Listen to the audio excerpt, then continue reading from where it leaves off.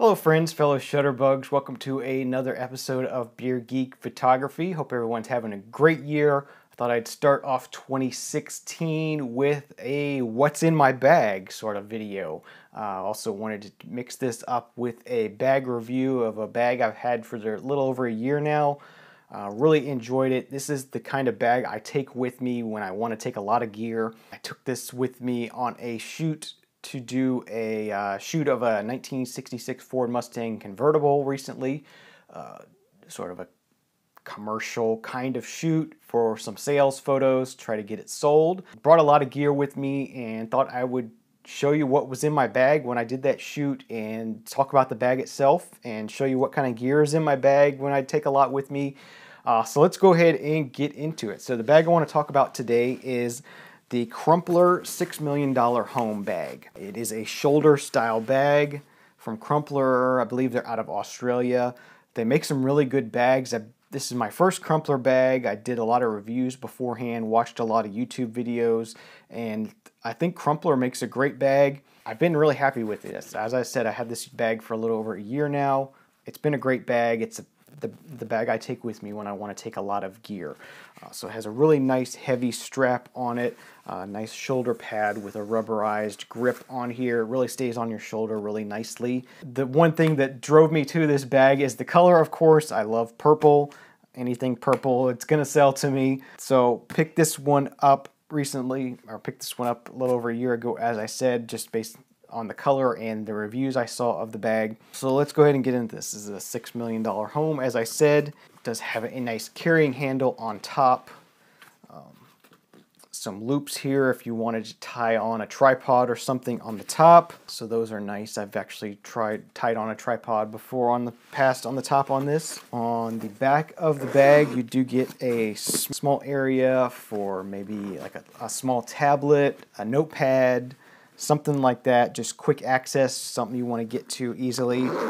It can go in there. On the sides of the bag, it has some nice nylon loops on it, so you can attach a smaller little point and shoot camera bag if you wanted to, or slide a leg of a tripod through here if you wanted to.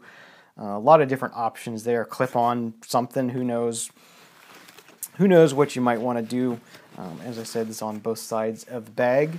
Really durable bag, does really well in wet environments. I saw a video from Digital Rev where they actually put this into a fountain and had water going all over it and it didn't get wet inside, so that was really nice. This features two different styles of closure on the front of the flap.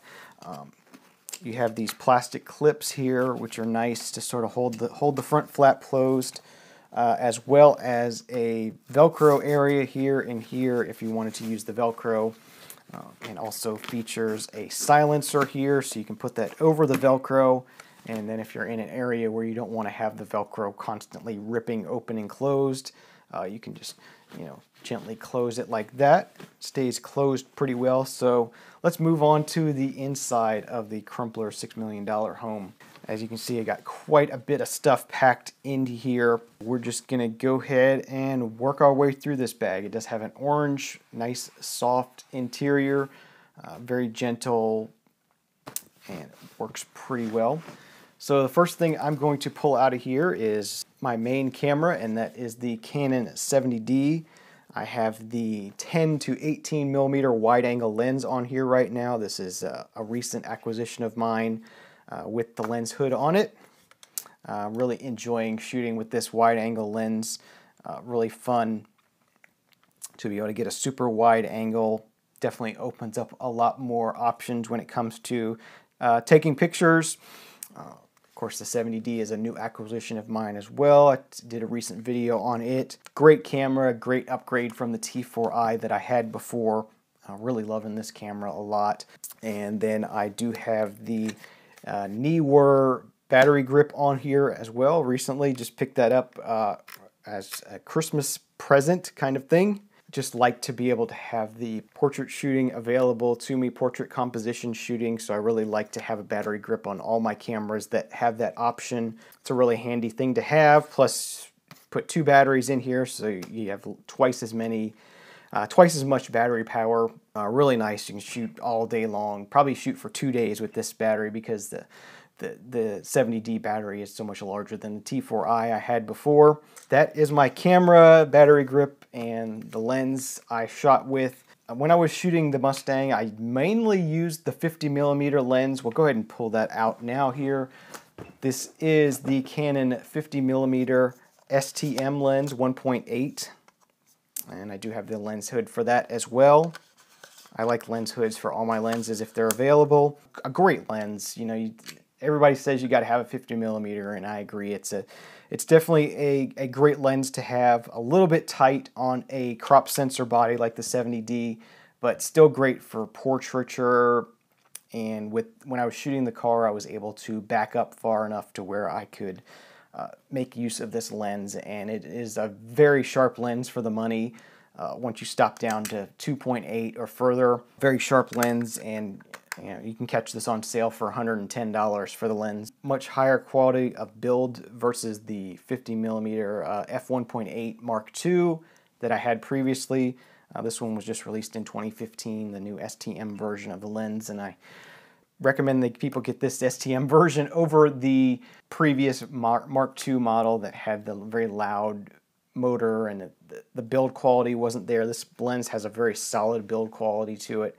It feels just like a quality product. Next thing I have down in here, I'll kind of show you how this works. They have these two big dividers here with flaps on top here, which are really nice. Then I got, I'll go ahead and pull this out. This is my film body. This is a Canon EOS Elan 7NE. This is one of the last film SLRs that Canon made. It's sort of a prosumer kind of level of SLR. It's kind of along the same lines as the 70D. It's above the Rebel line. It adds a lot more features that the Rebel cameras don't have. And this is a really great camera for if you want to just shoot film. Put all your Canon EF lenses on here. As I said, I love battery grips, so this has the battery grip on it as well. I have some slide film loaded in here right now. This is just a great camera if you want to explore film. I can pick up this body for under $100. And as I said, mount all your Canon EF glass to it. It all works, including this brand new 50mm lens that was just released last year. Works just fine on here. And a really nice camera to shoot with, and it's very familiar to anyone who's used a Canon DSLR. Great way to jump into the film world if you already have some Canon lenses to go with that. And I'm going to have links to all these products in the show notes below if you want to check any of these out further, including the bag itself. I'll have links to that as well. Got just a couple extra LPE6 batteries here. Got those when I got the battery grip, and I have an extra battery, so I have plenty of batteries now. Shouldn't have any problem with batteries. The next thing I have here is a flash. This is the Neewer TT560 flash. This is a fully manual flash. Just has a plus and minus button to adjust the flash output. It does not zoom, but you see the flash head does articulate and as well as rotate side to side. So if you want to sort of bounce this off a wall or bounce this off a ceiling, it'll do that. It does have a slave mode as well if you want this to just automatically fire with another flash. I usually use this with wireless triggers, and it works great. It's a fully manual flash, but it comes in at around $35, so it's a really nice flash to have. And it gets the job done if you're willing to do some manual control of adjusting the output. Just a matter of taking a shot, looking at the back of your camera, deciding whether you want more flash, less flash. So that's really nice, a really nice way to get into flash photography for not a lot of money. Next thing I have here, favorite lens of mine. This is the Tamron 7300 SPDI-VC. Lots and lots of acronyms with this one, but just a great telephoto lens. Has a vibration reduction, whatever you want to call it, anti-shake, kind of image stabilizer kind of abilities. A really nice contrast with this, an f4 to f5.6, so it's not super fast. But if you're out in the daytime and you want to shoot some sports or wildlife, this is a great lens to have. I've added on a collar mount here to be able to mount this onto a monopod. I was doing a drifting event, racing event recently, and used this. Slides on and off. That's really handy option for this lens. The lens does come with the hood, and it's a great value for the money on this lens. I've got this, managed to get this on a discount sale they were having for $100 off, so it made it around $350 for the lens. I like this lens a lot better than the Canon version of the 70-300. I think it's a better lens, better quality. Really nice pictures come out of this lens, and I do like this one quite a bit. So the Tamron 70-300 is highly recommended from me, and so that is in my bag. So that pretty much does it for the main compartment of the bag. I'll kind of show you what this looks like on the inside, the different dividers that come with the $6 million home from Crumpler. As I said, you got these two bigger dividers here in the middle with the flaps that can go either way. I sort of tend to fold them out over top of things that are on either side.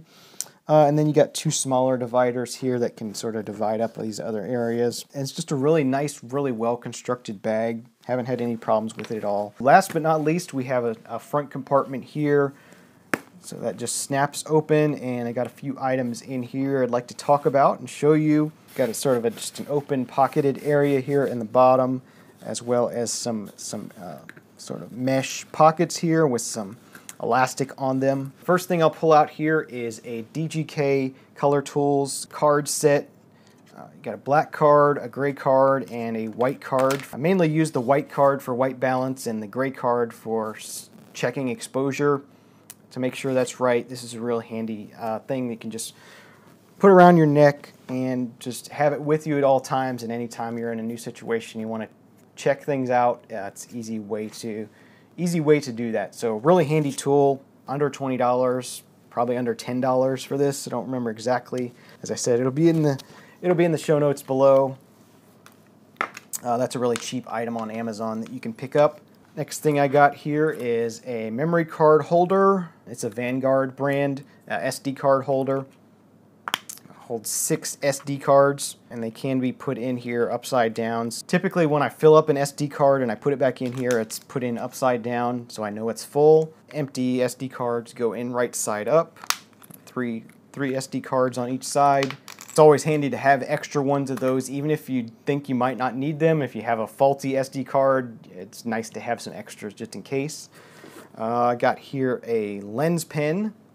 These are really handy for cleaning off lenses and filters and anything else that might get smudged up. That's just a really tiny version of the lens pen. I typically bring that for my point and shoot cameras that have really small lenses on them. That works really well for those. Here is a lens pen Smart Clear. They make this for cleaning smartphones and whatnot, and the back screen of your camera. If that gets smudged up, that works really well for that. And then just a microfiber cleaning cloth, just for cleaning off smudges and cleaning. You can never have enough cleaning items, I find, so it's nice to be able to do that. And then as well, I bring some alcohol pre-moistened wipes for really dirty stuff. If something happens to get on the lens or whatnot, you can definitely have that to clear those off. So that is the Crumpler $6 million home. I'll go ahead and put this Velcro silencer back in here. Keep that up. So it's a really nice bag, fits really well. Typically just wear this over my shoulder, and it's easy to pick up and open up and grab stuff out of here. Really nice camera bag, really enjoyed it. As I said, all these items you see here, plus the bag itself, will be linked in the show notes below if you want to check any of these things out. Thanks for watching this What's in My Bag / camera bag review of the Crumpler $6 million home. Really like this bag a lot. It's really been durable. As I said, it still looks brand new.